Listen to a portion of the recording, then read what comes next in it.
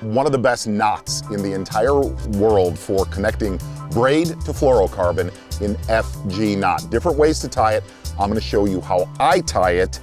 And just remember this, tension, okay?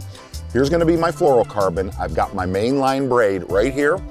I'm gonna put it in my mouth and I'm gonna put this spool under my foot. And I'm gonna get just enough fluorocarbon to go over the braid. And I'm creating tension on the braid, tension with my foot on the fluoro. I'm gonna put it over and make a wrap forward, okay?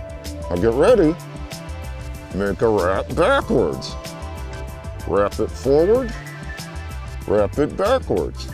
I'm gonna do that. We could fast forward right now 20 times, okay?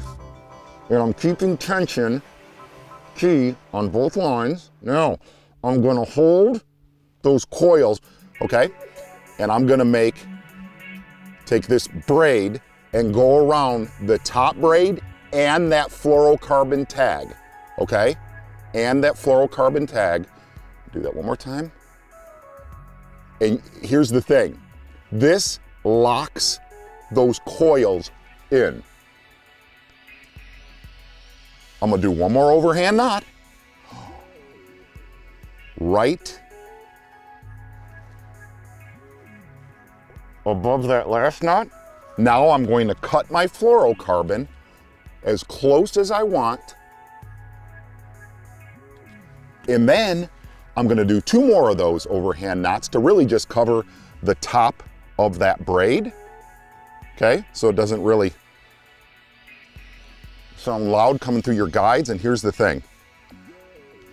That knot is done. To me, that right there is one of the strongest, and that's a really heavy line. But if I'm using lighter line, here's the one thing. That is the strongest braid to fluoro knot I've ever used. The other side of it is, boy, that comes through your guides. It's almost silent FG knot.